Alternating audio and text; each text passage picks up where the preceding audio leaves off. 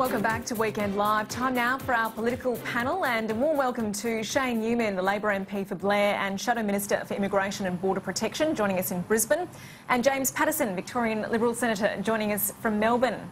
Gentlemen, thank you both for your time, especially on a footy grand final long weekend. Really appreciate it. Let's start with the big happy grand final story. Weekend. Thank you. Let's start with the big political story of the week, though, and that really was the debate around renewable energy in the wake of that blackout in South Australia. We know that an emergency meeting of energy ministers is going to be happening on Friday now. James Paterson, I'll start with you. Labor has accused the federal government of using this situation as an opportunity to score political points. Malcolm Turnbull and Josh Frydenberg saying that some state Labor governments have set renewable energy targets that are unrealistic and that don't pay attention to energy security. Is that a fair link to make, in your view? Well, both the Prime Minister and Josh Frydenberg have been very clear about what the catalyst for this blackout in South Australia was. They have said, and they are right, that it is a weather-caused event, a weather-instigated event. There's no question about that. It is a good opportunity, though, to review whether we have the energy security that we need in Australia, whether we have the stability in our energy system to deal with events like this, and that's a perfect opportunity to talk about this issue and to examine this issue. And I think it's entirely reasonable for the Energy Minister and the Prime Minister to make this point. It is not a coincidence that the state in which this happened. Can I just ask, James? No, it's never too soon to jump in and make that point when South Australia was still in the dark at the time?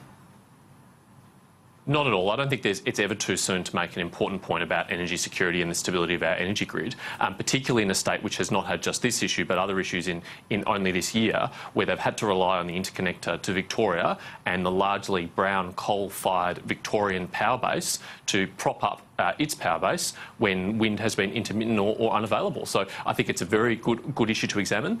Some of these state governments do have extremely ambitious and probably unachievable renewable energy targets that are way out of step with the federal emissions target, which was agreed by the Coalition and Labor in a bipartisan agreement to be set at 23.5%.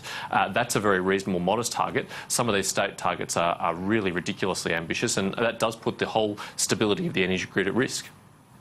But if we are going to see a national approach to renewable energy targets like the Prime Minister is calling for, isn't there going to have to be some sort of compromise to reach a common ground? I mean, the federal target compared to the other states is very modest, as you pointed out, 23.5%. The ACT is 100%, Queensland here is 50%.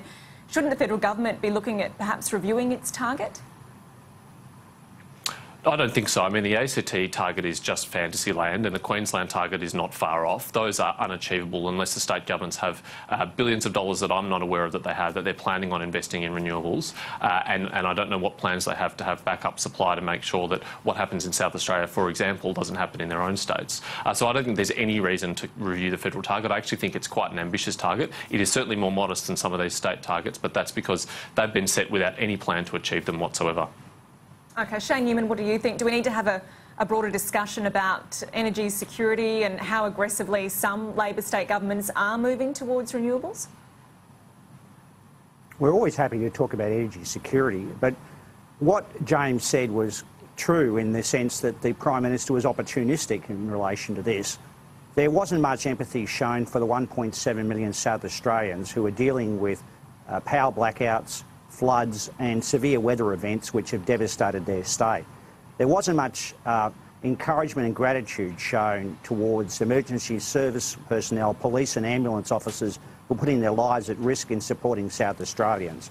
Now, we're always up for discussions in relation to this, but Labor took to the last election a proposal that we would look at 50% renewables by 2030. Other countries are doing much more. Even New Zealand, led by a Conservative National Party government, has got ambitious targets. Denmark, Norway, Germany, also led by a Conservative Chancellor, is undertaking this. So we think the Prime Minister has acted in a disgraceful way, an ideological bent towards the hard right reactionary members of his caucus, and he should be encouraging the workers who are actually helping businesses, communities and people in South Australia who are dealing with this tragedy, not making a political point about it. All right, let's move on to another issue. Wyatt Roy's trip to Iraq. James Paterson, He's been widely condemned from both sides of politics for this. Julie Bishop, though, really stepping up her attack on the ABC this morning, calling him a thrill seeker and saying that there would have been an outcry publicly if taxpayer money had been used to rescue him if he had gotten into trouble. Does he need to face some serious questions here? Well, I think the Foreign Minister and also the Prime Minister have made the government's view on this crystal clear. There's no room for uncertainty about what the government's view of Mr Roy's activities here. We do not encourage Australians to travel to Iraq. It is not an appropriate holiday destination, and what he did was clearly unwise and unfounded. So I think the government's been very clear, as it should be, that this is not something that we encourage. Shayne Neumann, do you think there should be serious consequences when White Roy returns to Australia? I mean, you know, the question about whether he has broken Australia's anti-terror laws. Well, he's certainly been irresponsible and stupid. I mean, what's he trying to do? You know, do a Lonely Planet guide to war zones? It's quite extraordinary that he would do this. And he's a public figure. Now, we didn't find out about this by any of Peter Dutton's 82 media monitors who are monitoring the media 24/7. We found this out because White Roy disclosed this, and also because he's been engaged in the media for the last week. It's an extraordinarily stupid thing for him to do. He put other people at risk, and I'm wondering whether the Australian Border Force Counter-Terrorism Unit or any other agencies are going to interview Mr Roy when he comes back to Australia, and to what extent did the government cooperate, even departmental officials cooperate, or the Minister in terms of Foreign Affairs or the Minister for Immigration and Border Protection or any of their advisors know anything about this, because he's certainly been there for a while. We're alluding to that story today about Peter Dutton's communications staff costing taxpayers more than $8 million a year. But just sticking with your portfolio, Shayne, Jim Middleton, our Jim Middleton yesterday spoke to Tasmanian Labor Senator Lisa Singh from New York, where she's attended the UN Refugee Summit. Now, she said Australia should consider resettling asylum seekers currently in detention on Nauru and Manus Island here in Australia. That if the government can't find a positive country to settle refugees that are in offshore detention, they're going to have to look here at our own country. We might have a listen to what she had to say.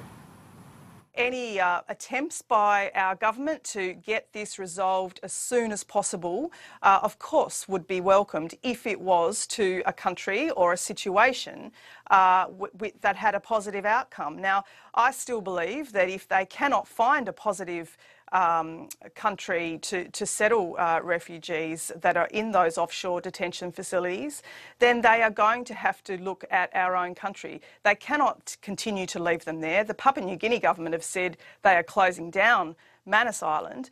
So, you know, the question still remains, what is the Turnbull government going to do about this issue? Shayne, I just wanted to get your reaction to that. I mean, that's certainly against Labor's policy, I would have thought, isn't it? Well, I agree with Lisa at this level.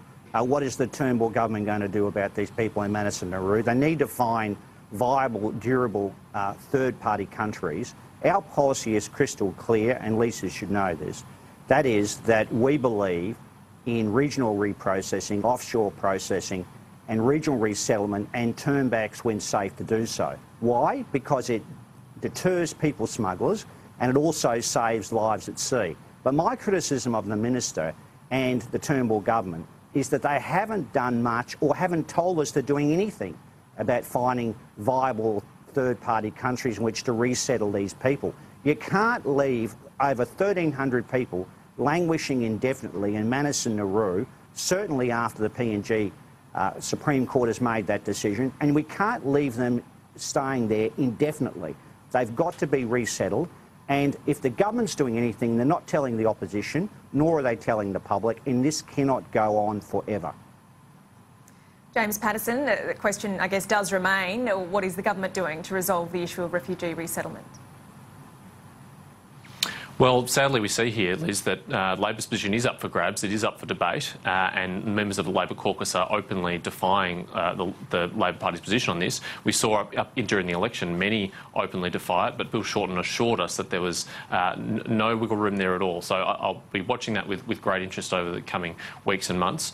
The government's position, though, is absolutely clear, which is that there is no opportunity for these people to be resettled in Australia, because that would send a very dangerous and damaging signal that there is incentive for the people smuggler boats to start up again, that human trafficking is something that will be rewarded, and I think that would be a very dangerous and damaging thing. So there are two options available for people who are on these islands. One is that if they're found not to be refugees, that they'll be able to return to their country of origin. And the other is, I think it's important to remember that these aren't detention centres in a traditional sense. They are open centres. People on the islands are free to work. They're free to participate in education. It is not as evil and as terrible as some in the opposition, including Lisa Singh, like to paint it to be.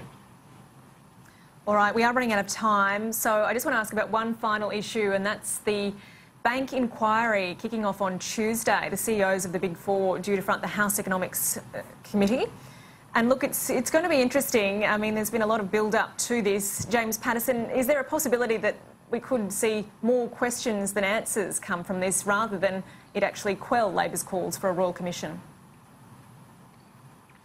Well, I think the banks would be very wise to participate in this in a forthright and open way, and to answer any questions that are put to them by members of the House of Representatives, by the committee. This is what the Australian people expect, is that banks front up and answer questions and explain themselves, and I think that's a reasonable solution that the government has proposed. The reality is that a Royal Commission will not deliver anything for bank customers in any reasonable time frame, and at the same time it will put at risk the reputation of our banks as some of the most stable and reliable in the world. So that's not a path that we want to go down, but I am looking forward to hearing what the banks have to say at the upcoming committee hearings. Shayne, is Labor going to be satisfied with whatever comes out of this inquiry? I mean, particularly if we do see it hold the banks to account and perhaps result in more regulation being slapped on them, or is it just going to be a continual push for a Royal Commission? Well, this is about the fourth or fifth default position that the Turnbull government's had. First they said it was nothing to see there, and then Malcolm Turnbull gave him a lecture. Then he talked about a one-stop shop. Now you've got a government-controlled House of Representatives annual cup of tea with the banks to talk about this issue. How long are we going to have rip-off after rip-off, scandal after scandal, before the Turnbull government takes seriously the public's concerns about what's happening in the financial services sector? What we need is a Royal Commission. And I look forward to the banks giving evidence this week. They should, and I expect their CEOs to cooperate. But that's simply not good enough, and the public knows this. Even members of James's caucus know this. There needs to be a Royal Commission. We need to look at the systemic and cultural failures, comparable world's best practice, the impact on the Australian public and those customers, also what's happening in terms of the failures of duty of care, how widespread corruption's happening in this area, what the government's doing about it, what the regulatory authorities are doing about it. None of that will come out, is likely to come out, and no action will come out of this week in relation to that, and no people will be redressed with no strong recommendations. What we need is a Royal Commission with power to summons people, to make strong recommendations and give witness protection. They're the things that need to take place. The government knows it, many members in James's caucus knows it, and the Prime Minister knows it. Instead he wants to give them a $7.4 billion tax cut. It's not good enough by the government. The public knows it as well. All right, we are going to have to leave it there, I'm afraid. Shayne Neumann, Labor MP for Blair and Shadow Immigration and Minister and Border Protection Minister, and James Paterson, Victorian Liberal Senator. Thanks so much for your time this afternoon. Thank you. All right, we are going to take you live.